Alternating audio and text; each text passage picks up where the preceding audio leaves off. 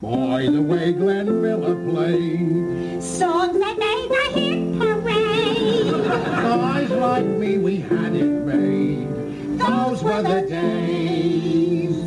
Didn't need no welfare state. Everybody pulled his weight. G.R.O.S. now ran great. Those were the days. And you knew where you were. Girls were girls and men were men. Mister, we could use a man like Herbert Hoover again. People seem to be content. $50 paid the rent. Freaks were in a circus tent. Those were the days. Take a little Sunday speed. Gotta watch the Dodgers win. Have yourself a dandy day That cost you under a fin. Hair was short and skirts were long. Kate Smith really sold the song. I don't know just what went wrong. Those were the days.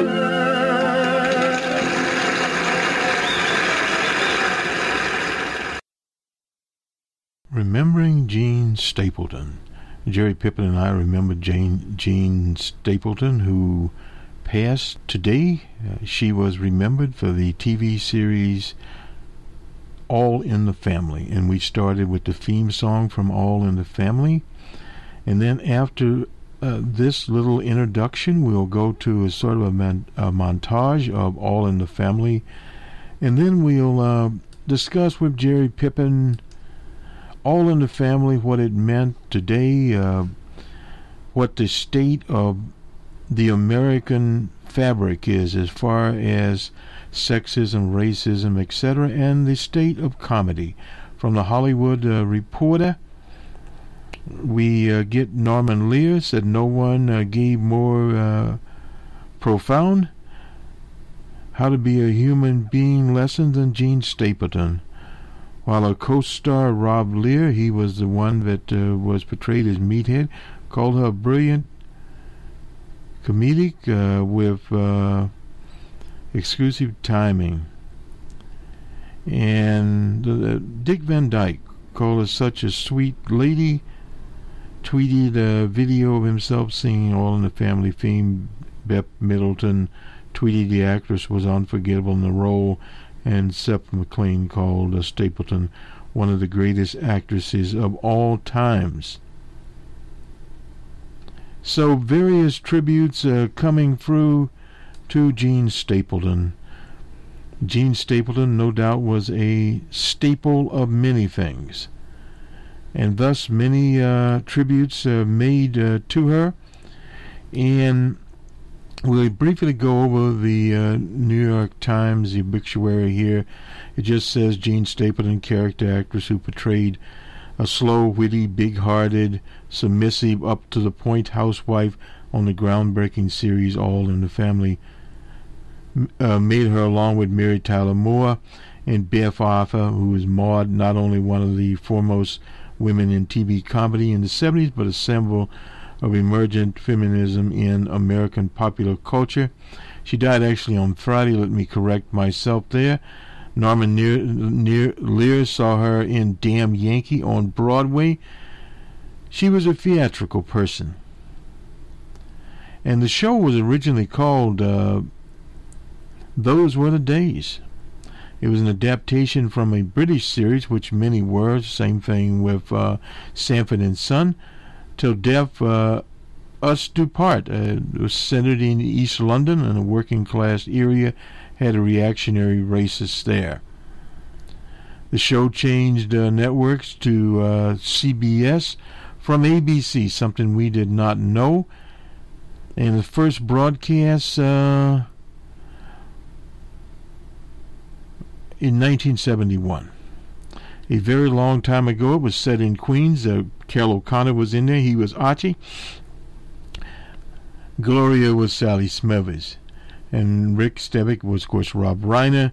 A cast of characters, and you will hear from them and Sammy Davis Jr. came to visit. She was born Jean Murray on the 19th of January 1939 in Manhattan. Her father worked for Billboard magazine as a sales type. Her mother, Marie Stapleton, was a concert and opera singer. Music was very much in the family, no doubt about that. And she did quite a bit of singing.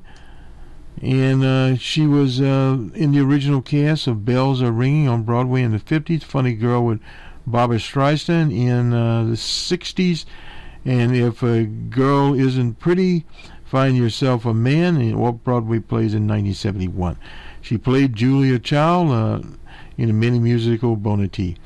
And she sung with the Muppets. So she was a well-rounded person and a well-rounded performer.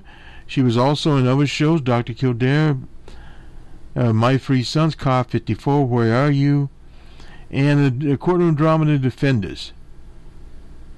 So she was around, and in fact she was going to be cast in The Murder, She Wrote. She decided not to do that one, and she was one of 45 International Women's Years commissioners who convened the National Women's Conference in Houston. That was a member one, a federally funded gathering in 2000. On the third day, she left the commissioners' seating area and wandered into the conference floor among the delegates. She was besieged. "Look, it's Edith," the delegate said and shouted, "Look, it's Edith." So we go on with the montage of All in the Family. And then Jerry Pippin and I talk, and then we close with the closing theme. Many have not heard it. This is Boston Red for Jerry Pippin. I am the producer. Jerry Pippin is the artist in this production. On the 2nd day of June, 2013. And as the poet laureate of Newark, New Jersey, one L.E. Bill Graham would say, peace out, and on we go. Daddy,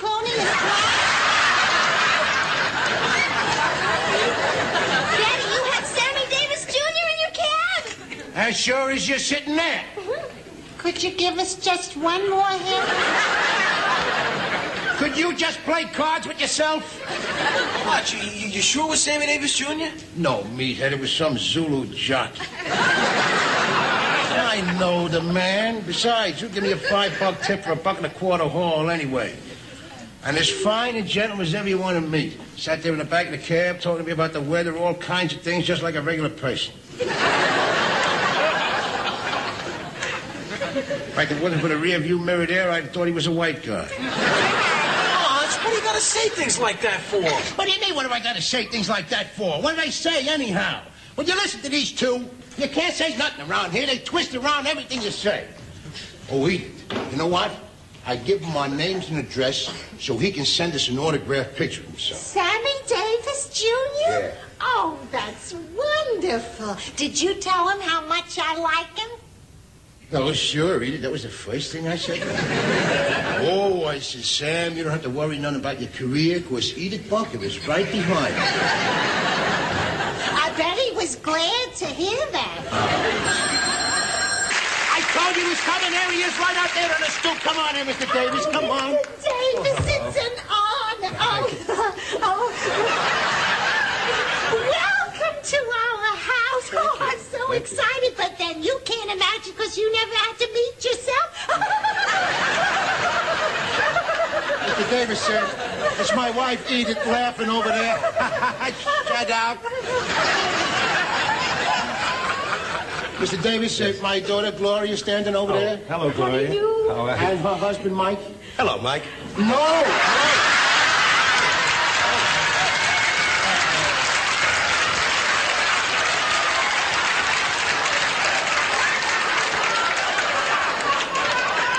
This here is, this is only Lionel. He lives next door. My daughter's married to the white guy over there.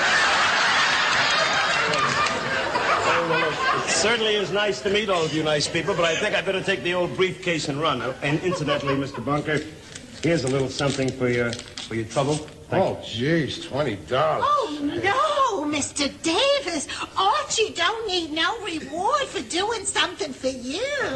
Edith, don't insult the guest in your own home, huh? She don't know what she's saying there, Mr. Davis. And listen, I just put in a call. The briefcase is coming over. Be here any minute. All right. Well, in the meantime, will you make yourself at home, huh? We get you some coffee, huh? Well, that's awfully nice of you. Yeah, sit right down here, Mr. Davis, right in my chair. Make yourself comfortable. It's the best in the house. Listen, Mr. Davis, I gotta tell my mother you're here. She's crazy about you. All right, don't come here, Come on, you two. You don't for Edith. Edith, make the coffee, huh? And Edith, excuse me, Mr. Davis, Edith. For yours, too. I try. Here we are. Here. Oh, thank you, Mrs. Bunker. Thanks, Edith. No, that's all right. I can say, Mr. Davis, Edith, get out of here. Now, Mr. Davis, do you take cream and sugar in your eye?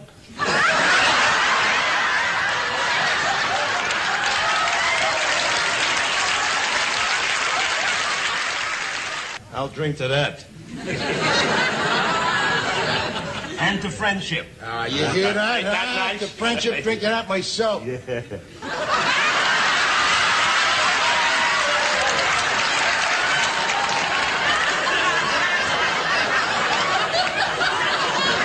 What are you looking at, Barney?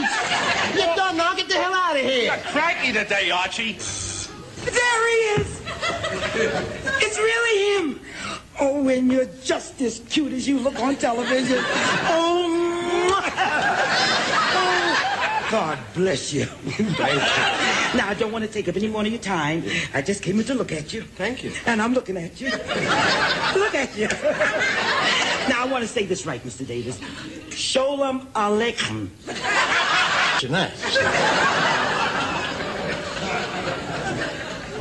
But whatever made you turn Jew? Yeah, that's what I done, all right.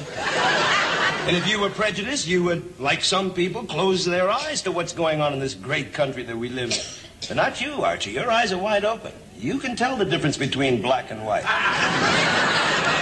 And I have a deep-rooted feeling that you'll always be able to tell the difference between black and white. And if you were prejudiced, you'd walk around thinking that you're better than anybody else in the world.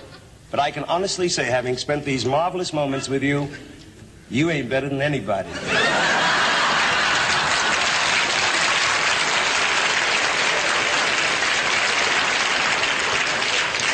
Can I have your hand on that sandwich? And I hope you all heard that over there. That comes straight from Sammy Davis, Jr., Mr. Wonderful himself. And that should prove to you once and for all that I ain't prejudiced. His truth goes by. Interesting thing about Norman Lear and that production, by the way, of Boston Red, was that he was a liberal as well. But the writing and production of that and the presentation, much by Jean Stapleton as well as Archie Bunker himself and the others, of course, Rob Reiner, who was the liberal son-in-law, the whole thing was full of many levels besides the one most obvious, and that was the bigotry and the prejudice on a racial basis. It showed that Archie was not just, he was an equal opportunity prejudice person. By that I mean he believed women ought to have a place in the home, and that's it, 2 steps behind the husband.